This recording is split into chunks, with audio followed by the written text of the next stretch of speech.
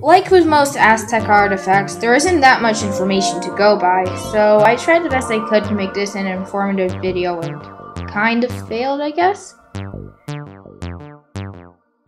The dedication stone is a carved Aztec plaque made out of polished greenstone. It commemorates the completion of the 6th stage of the Templo Mayor under Ahuitzotl, the 8th Aztec ruler. The dedication stone also commemorates the coronation of Ahuitzotl as the new Aztec leader.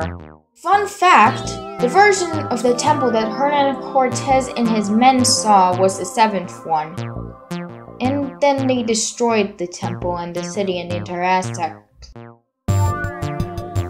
Cuhxixicalli was a vessel that was used to hold human hearts that were cut out during sacrificial ceremonies. It was carved from stone, usually into the shape of an eagle or jaguar.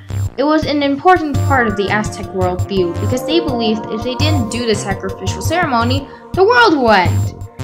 With both of these artifacts, I couldn't find how they were made or who made them. I guess that part of history is gone forever, unless time machines are somehow invented in the far future.